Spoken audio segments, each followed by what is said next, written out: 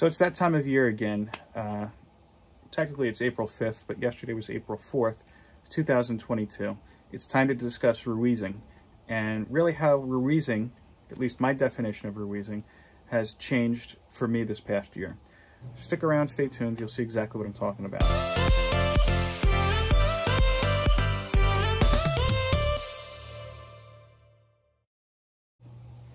Hello all my friends there in YouTube land, it is your good buddy Philtastic Phil here, and I would like to welcome you back to my channel. So before we jump into it, I am going to acknowledge, of course, I am a day late. I did actually film this video yesterday while on the run with my son in the car, and it just didn't turn out to my liking. You know, I was wearing a mask because I'm still kind of getting over a little something. I don't want to get him sick. His little head was bobbing up and down in the video, and you know, as hilarious and as adorable as that is, I try to keep his face, if you haven't figured it out, out of the videos. So I didn't want to use that footage. I'll probably just save as a private video to laugh at with my wife, to be honest with you. But yesterday would have been Chef Carl Ruiz's 47th birthday. If you've seen my videos before, you know that I am a big fan of Carl's.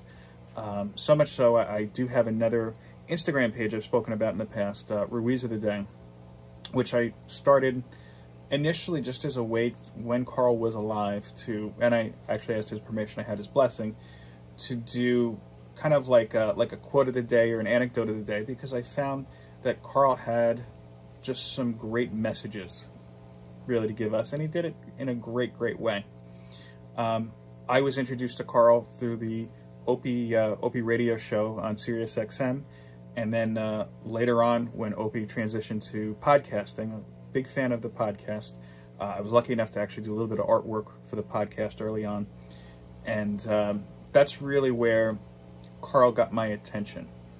And I think it's partly because of Opie, because the topics, at least at that time, were more about everyday people. It wasn't your typical radio show where somebody would go on and try to sell their latest album or their latest film or what have you. No, these were real people, maybe even Hollywood people, talking about real things that were affecting their lives. And to that notion, you couldn't have found a person realer than Carl. As I said, I was a big fan of Carl's. I am a big fan of Carl's. But I do want to stress, I'd never met him personally. I'm not a friend of his. And if you were, I hope that I don't offend you. I certainly don't want to speak as an aficionado on all things Ruizing. This is just my perspective. If you haven't been on my channel before, I did do what I think is one of my favorite videos that I've done, to be honest with you, on Ruizing last year. I'll put a link in the description so you can take a look at that. And I did a little tribute to Carl on his birthday last year as well. My wife and I made Italian hot dogs. So, getting back on subject here, Ruizing, traditionally, from what I understood, was about celebrating your passions in life, these things that you love and these things that you're drawn to, what really sparks your creativity and what sparks your excitement. Now Carl, you know, was a guy who, he partied a lot, you know, he drank a lot, he ate a lot, maybe not in the healthiest way, but that's okay. Ruizing doesn't really matter on how you do it, or with, I should say, maybe what you do it with. It's more on the subject matter itself and how it feels to your heart, and of course, as long as it's not hurting anybody. I do want to say, though, in this past year, if you've been watching my channel, you know I've had a couple of major life changes. Most notably so, of course, my little son, MT, who's upstairs sleeping right now. He's a month old, and of course, my world is totally upside down, but in a good way. And really, Ruizing is something I've used not only to get my priorities straight as far as, you know, being the head of the household, being the breadwinner, but also really kind of redefining and refocusing on the things that I enjoy, and enjoying them in such a different way that it feels new, it feels fresh. Recently, I had a video up talking about my goals, for example, and I was beginning to tell you, look, my wife was expecting at the time, so, you know, I got to cut back on my pull list. You know, I have to really focus in on the things that, the titles that I want to read, because honestly, there are just too many stories out there, and you know, you get to a point, you read every single story, you're going to forget a few of them. I could tell you when comics were a little bit cheaper, maybe 10, 15 years ago, at one point I was getting every single Avengers title. And this is just after that big explosion of Avengers titles. You had, you know, Avengers, Mighty Avengers, Secret Avengers. What else was there? Was there like Astonishing Avengers or something? Uncanny Avengers, that was it. I think I even had a couple issues of Pet Avengers, because the store owner at the time was like, well, you like all the other Avengers titles, figure throw it in here.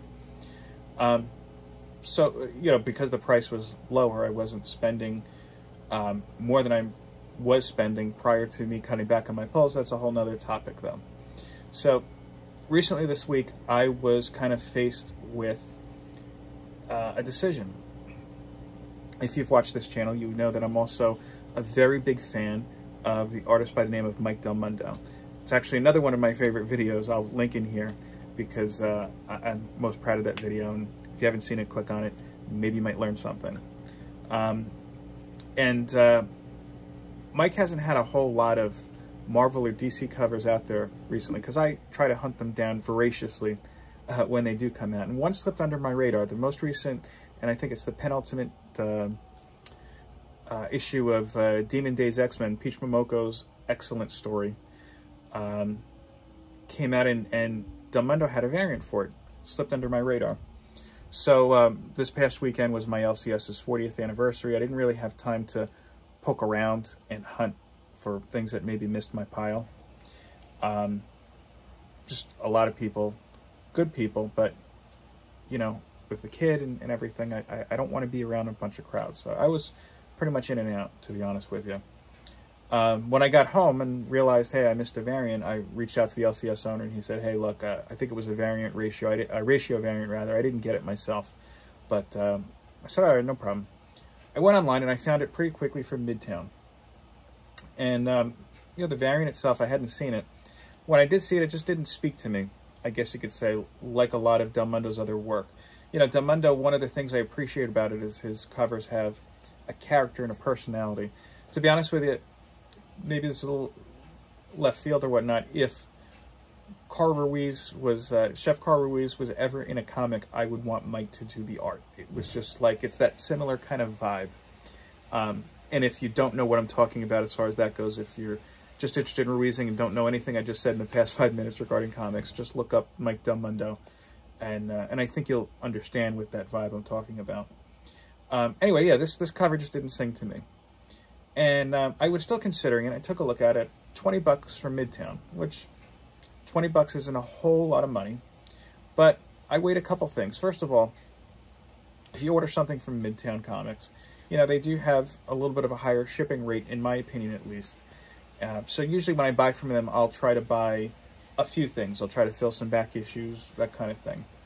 So a $20 book is never a $20 order. You know, that's going to quickly turn into a $60 or $70 order, whatever it is to meet the free shipping threshold. I even think it might be $100 at this point, but anyway. So there was that consideration. And then I said, all right, well, what if I just ordered that cover? Just $20 plus shipping and handling. So even without shipping, $20 for a single issue, I really waited. And I said, you know, I could take that same $20 and I could put that towards something better. My son, you know, I can get a case of formula, just like an 8-pack, for less than $20. And then I was like, yeah, you know what, I could skip this. I don't need that. So how does that tie into Ruizing? Well, I'm still passionate about comics. I still love Mike Del Mundo art, but, you know, right now my priority is to my family, especially that little boy up there.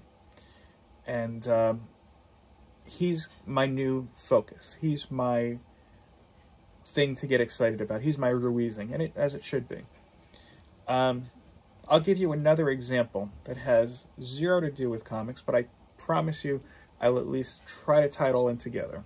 Another example of Ruizing. And maybe these are lessons that I would have learned without Carl, to be honest with you. Maybe these are just things that change with maturity. Though most of my parents would argue that I would have to be a mature person for that to come around. That's neither here nor there.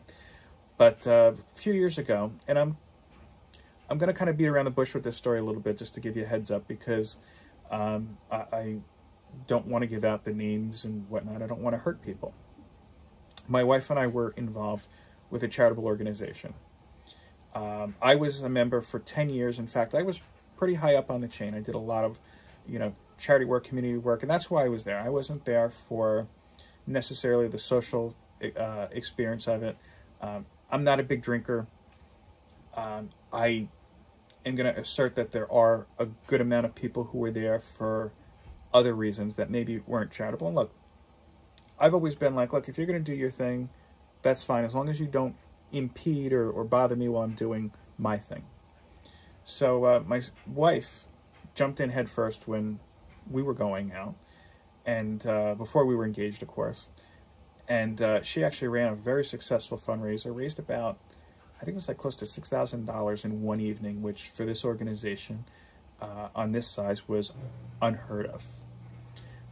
So fast forward a couple weeks, actually probably a couple months. We were married already, I remember that. I was going to meet my wife at my mom's house. I think we were going to have dinner. So my wife came in, and she said that somebody there, one of the barflies, said some unkind words to her. Now, this past weekend, you saw the whole thing with Will Smith jumping up and smacking Chris Rock up on stage. I can tell you something. I get that, because my reaction was, I'm heading over there right now. And I would have gone over there, to be honest with you, but my wife and my mom took my keys, and my wife made me promise I wouldn't do anything brash. I did call over there, and the guy was gone already. So, unlike Will Smith, I tried to handle it in a different manner, and really the people in charge, who should have at least given us the respect of hearing us out and trying to talk through it, didn't care to. So at that point, my wife and I had a discussion. It was apparent, there was some other things going on too, but it was apparent that we were putting out more respect than we were getting. And it just was starting to impede the way that we felt about the organization, that we, again, we were all there for charity.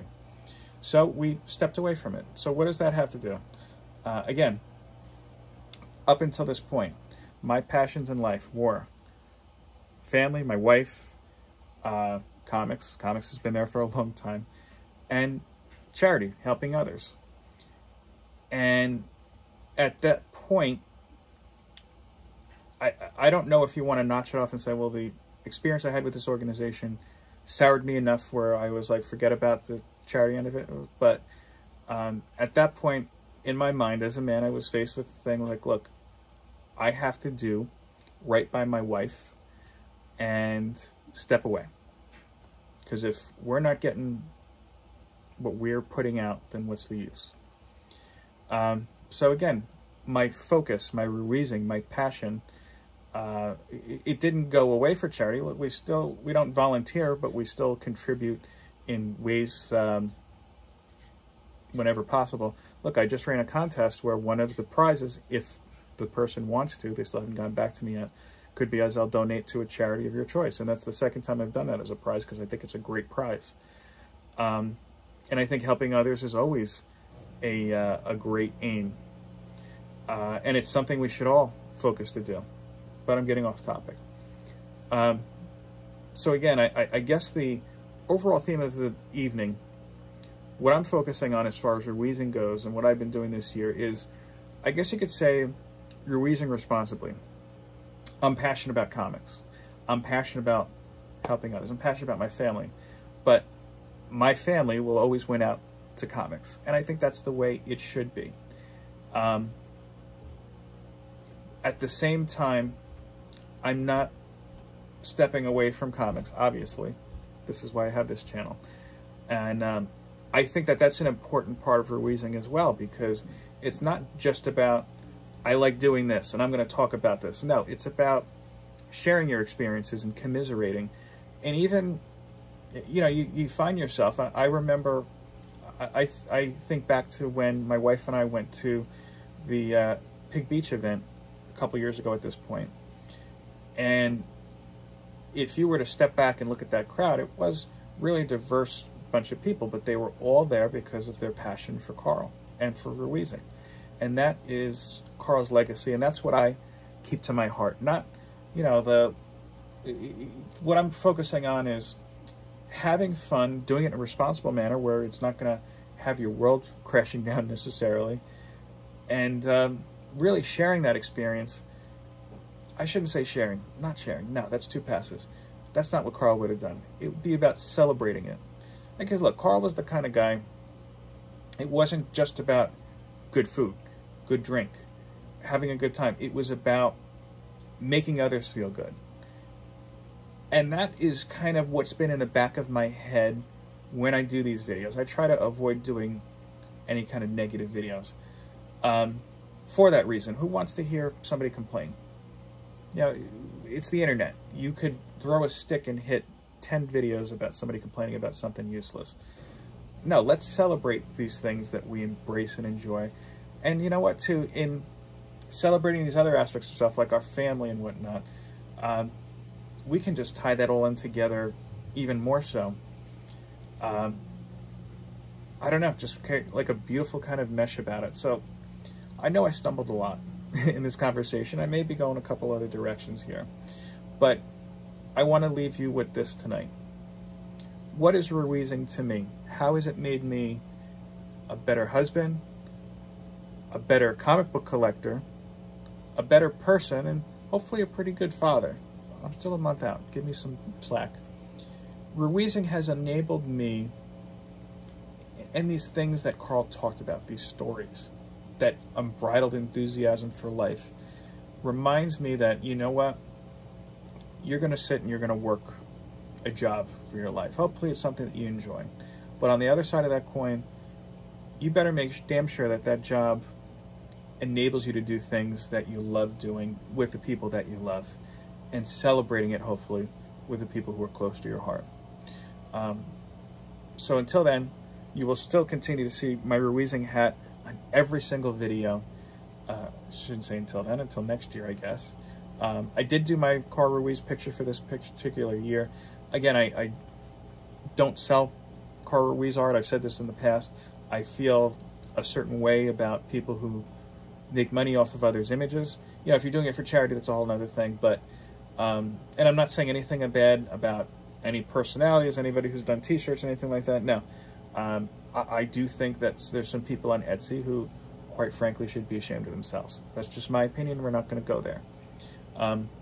If you do like the artwork I have done of Carl, either on Ruiz of the Day or on my my Instagram page I plug at the end of the channel every time, you're free to use it. Free to, you know, make a t-shirt out of it. I'm not interested in making any money off of it.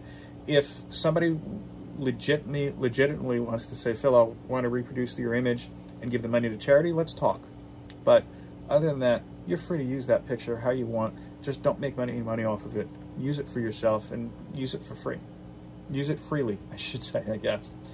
Anyway, before I get totally off track, I want to thank you again for checking out this video. I hope that you enjoyed it. If so, go ahead and give me that thumbs up. Share this video if you haven't already. And subscribe, please. Look, I'm trying to get to 100 viewers. That's 100 subscribers, rather. It would really help me out and hopefully help kind of grow our little community here. But thank you again for checking out this video. I do appreciate it. Hope that you enjoy the rest of your evening. Peace, love, and comics. Take care.